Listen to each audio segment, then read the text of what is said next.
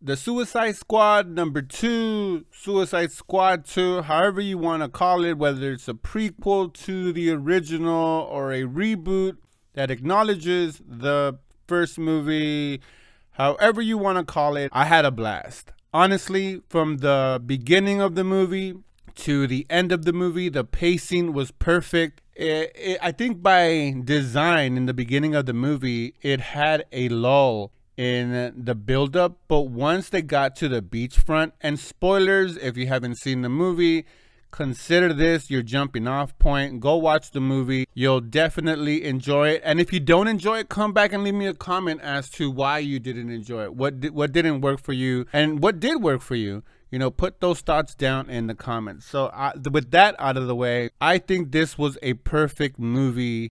If there's a blueprint for a summer movie, this is it. Pretty much you could just turn your mind off and focus on what's in front of you and you will be entertained. I was, and that's exactly what I did. I took it as a brand new art piece and I enjoyed every second of the R rating that this movie gloriously portrayed.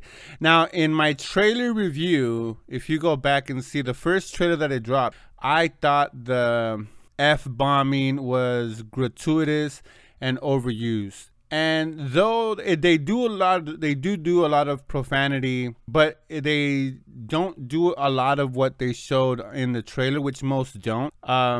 So I was kind of happy to finally see that. And I'm so glad that my expectations were completely wrong, or my judgment was completely wrong about what direction they were going to take in this movie. But I'm also glad that the other half, my second review of the second review trailer that when it came out, was more in line as to say, yep, this is the kind of movie that I want to see. And that was definitely the vibe that this movie took. And wow, just so many, like I said, the pacing was great. The story was pretty simplistic. You know, the main villain, there was a couple of little villains, but then obviously the big mega villain Starro was awesome to see jump from the comic book pages to the big screen.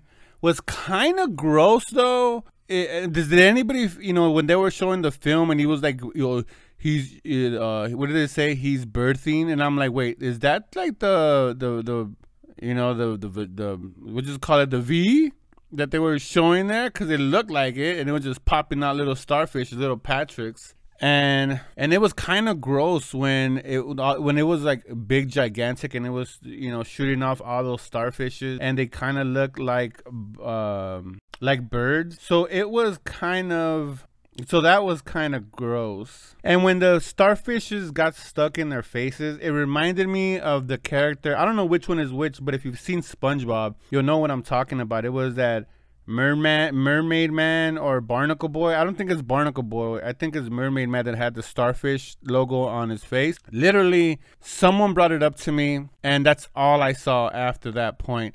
Did anyone else feel that way about it, or was it just my, you know, childish mind that just jumped? But maybe it was the power of persuasion, I guess. Someone just mentioned it and my mind just went to that, and I'm like, oh yeah, there it is, and it just kind of stuck. But yeah, it was such a blast to see this movie. I am so glad that they decided to go in the route that they did. On a little side note, there was so much Marvel in this DC movie, and maybe not so much Marvel in this DC movie. Of course, we know the director, James Gunn, that produced the Guardians of the Galaxy, was producing this film. And he did an amazing job and should be commended. The early reviews from this Thursday, Friday, and Saturday have been nothing but amazing. And I'm happy to see a DC movie trending and the way it's going, the hype that's behind it. I am all for that. And we had Yondu, obviously, in the beginning. And when his, you know, head got blown off when he was swimming because he was all freaked out, I thought that was so dope. Then you had Mantis, you know, when they were in the bar and there were the three lead singers. I don't know if anybody else noticed it, but Mantis was right there. And I was like, dope. And then Korg, obviously was the what was her name?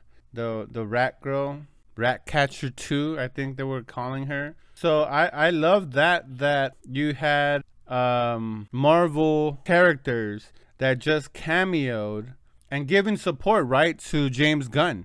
And maybe they weren't, contractually couldn't be more in the movie, but just the right amount of their presence was enough to make it enjoyable. And actually, if you count, you could count 4 if you count Weasel, which was played by Sean Gunn, which, if a lot of you guys don't remember, he also comes out in the Guardians of the Galaxy as Yondu's number 2, if you will. So it was nice to see that, and it just goes to show you that people, and I've said this in other reviews, where you have multiple Marvel actors or Marvel stars that come out in Marvel movies, that they stick together. So maybe just the familiarity, the fact that they've already worked with each other, they kind of just stick in bunches.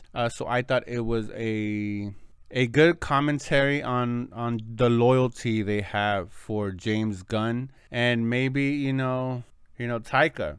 Also, 2 great directors, and Taika's also an actor. He obviously plays the voice of Korg in Thor Ragnarok. So it was just fun to see. But this movie is just fun. It's out there. It's gory. It's blood. Like I said, it's just everything you want to see. And it's just the CGI was on point, the music was on point. So for me, this movie for me was an A-. It didn't hit it out of the park, but it definitely hit a lot of the right notes. I thought, even though I like the goriness, the part that I didn't like about this movie is the killing spree. The fact that it went out of its way to hit us with that shock value of character after character after character dying. And then when Rick Flags died, I think we all felt that a little bit harder. And I'm gonna just say this, was it me, or was the acting from some of the actors that were in the first movie, especially Rick Flags, it seemed more inspired. It seemed like they just cared a little bit more. I remember when I watched the first Suicide Squad, even Will Smith was probably the only one whose acting was more, it flowed, but everyone else felt like if they were just didn't want to be there and just kind of went through the motion. And even Harley Quinn in this one, it looked like she was having a blast playing Harley Quinn. It might not be true, maybe it's not true, and you guys know there was like, oh, Ruffles in production, but I don't think I heard that. I think everybody was just speaking so highly of James Gunn and how they loved working with him. And I thought I wasn't gonna like Peacemaker, but I did. I think he was one of the more the funnier characters in this movie. I enjoyed the twist in the latter end of the movie when he turns to the dark side. But he does it with not, I don't know if you call it good reason or bad reason, but it was a legit reason. Hey, if this gets out, it might cause an international incident. And a lot of people are combining this and saying, oh, it's a condemnment of the way America, and people are looking too much into it. Like, oh my God, just stop. And not everything has to be all political sides. It could just be stereotypes, and we could laugh at stereotypes. Stop taking yourself too freaking serious and just enjoy the darn freaking movie. So yeah, definitely for me, an A- movie. It didn't hit it out of the park, but solid up there. You'll enjoy it. Again, it was just a movie, like I said in the beginning, a movie for you to sit there, watch, pop some popcorn. If you're seeing this in the movie theater, if you watched it on HBO, obviously pop your popcorn, order yourself some good food.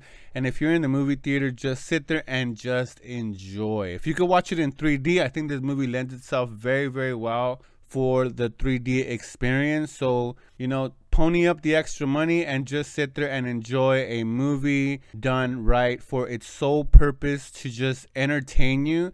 And after you watch it, saying, yeah, that was a kick-ass movie, because this was a kick-ass movie. So anyways, those are just my thoughts. I would love to hear your thoughts down in the comments. And like always, that's a wrap.